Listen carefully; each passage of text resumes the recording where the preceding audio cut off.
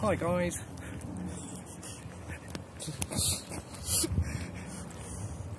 Hi guys, welcome to our video channel.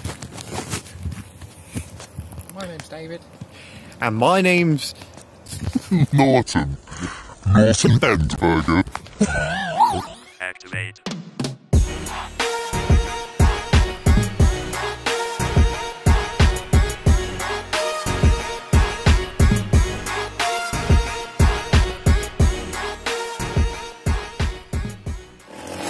Now, as you can see, the propeller is moving.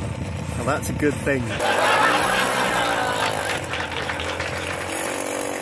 Hi, I'm Barry Scott.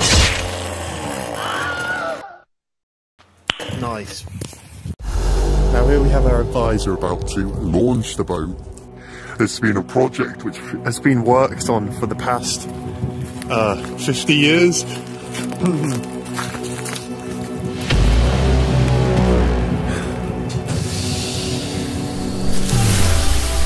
Now guys, as we can see, we've got contact with the water here.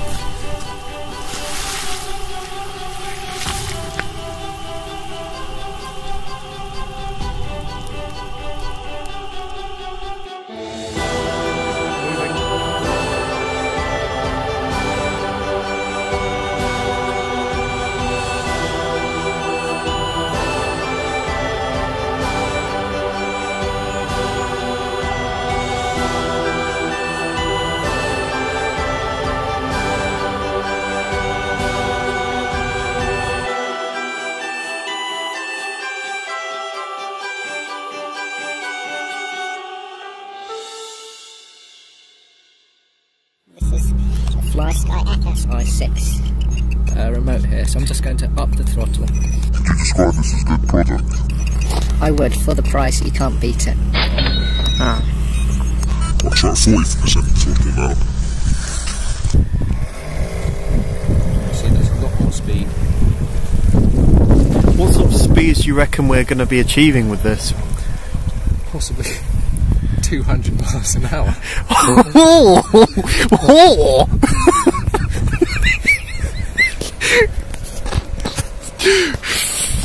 Oh, it looks majestic, doesn't it? It does. It does rock road. Especially if we get some good angles here. Oh yeah, we're filming. Look at that, majestic. When did it say it's filming? There. It's not filming though, is it? Yes. Oh, If it is. wasn't, it would be a big circle.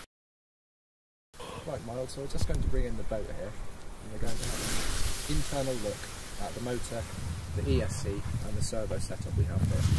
Okay. So, in here we have the ESC, 4x18650 batteries. This is a 2S setup, so 7.4 volts. And we've got the FSI3 receiver there. This ESC is rated at 20 amps.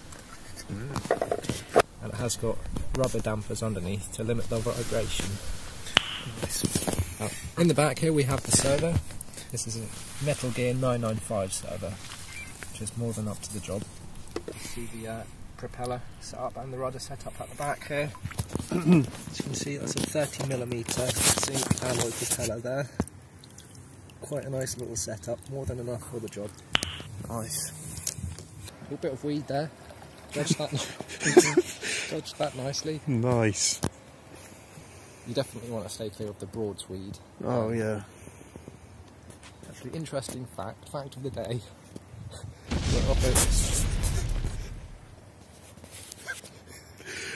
What's the fact then, David? We're operating the boat on the River Bure today. Are we? And is this? Lovely little track of river. Downstream we have Horston Mill. Would you say this is a popular spot for boaters? Well, most definitely not. However, maybe that's a bit of a nice thing. You want to unwind after a hard day at work. You know, just be by yourself. And so many times you go to boating clubs and there's all different people there asking about your boats. Yeah, you don't always want that, do you? You don't. No. As you can see, it's a good stretch of water to be testing this. Look at this.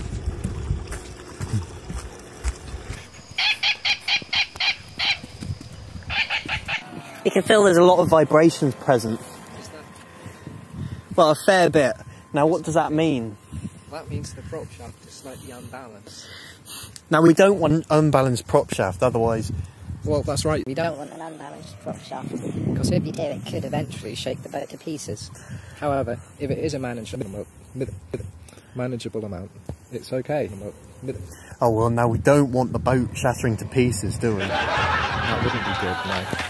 However, I have limited the dropping to 25%, so we should be okay. Now we're coming in for a perfect docking here, then.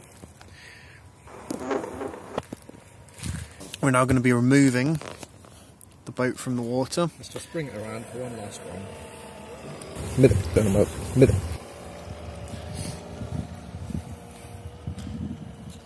Bring it around, lovely there, nice and controlled. Lovely job there. Look at that. Yes.